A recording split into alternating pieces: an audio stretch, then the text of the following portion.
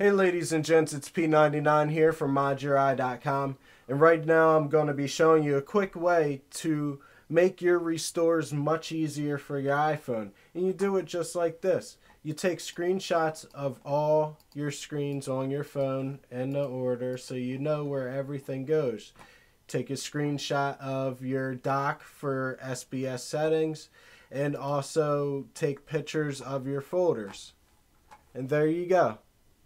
Easy way to keep track of where all your icons were. If you have a lot of apps like me, I know it's very confusing and frustrating when you restore your phone and all your apps are all over the place. So this is just one easy way to quick put everything back the way that they were by having a visual reference for all your applications.